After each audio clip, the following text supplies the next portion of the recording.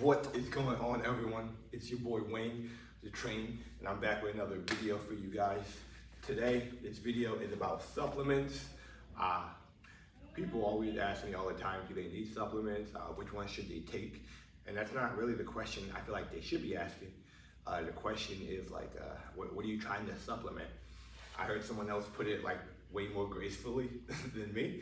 They basically said you should only use supplements to try to fix a problem. And the people that are out there just taking supplements before a problem arises, they're basically just spinning their wheels. I thought that was pretty genius.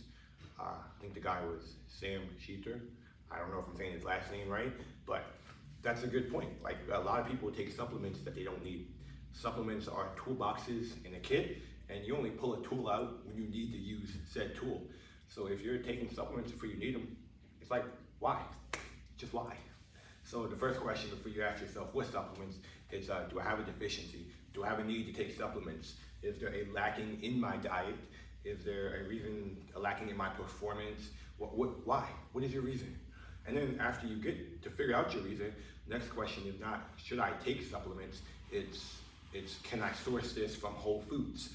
Because whole foods are always going to be better at the end of the day. They're healthier, they're easier on your body, they're more natural. I don't know why I made that face. They're more natural, but, and then, what am I gonna say? Supplements. With the supplements, unless it's a really reputable company, you never really know what you're getting. Especially if you don't have like these fact sheets, whatever they're called, the makeup sheet of whatever is in said supplement, you don't know what you're getting. These companies can use the lowest grade formula, the lowest grade exception to whatever this supplement is, and it may not be the best quality. You may not even be absorbing it fully. It may be degrading by the time you get it because it's not kept in the right conditions, because it's not the best quality. You don't know. So before you take any supplement, you always want to try and fix it with whole food first. And then lastly, once you get to the supplements, you're gonna ask yourself, do I have a problem? How does my supplement fix it? Is this a long-term solution or a short-term solution? And then what is the supplement?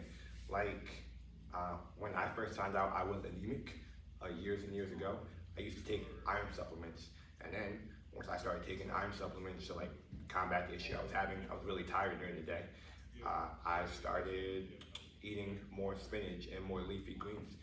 So I was on the supplements, tried to fill it in with my food, and eventually I just stopped buying the supplements and just kept eating it in my food, and I haven't had said problem since. So I'm guessing, I fixed that deficiency with a whole food. And that's the goal. You want to be as whole, as natural as you can. That'll help you live longer, and it'll save our bodies for when we really get destructive later on down the years. But even then, like, a lot of supplements aren't necessary. Like, people love pre-workout, and pre-workout it's just souped up caffeine, man. Like, just drink some black coffee. Like, it's way cheaper. It probably tastes better. You can brag, and you can be like, what is that called? That snoggart. You can be that one friend that's like really fancy, like, I only drink black coffee because I like the flavor. So like, you could pre-workout, it's not necessary. And to be honest, I probably should do more research, but this is just like my personal anecdotal experience.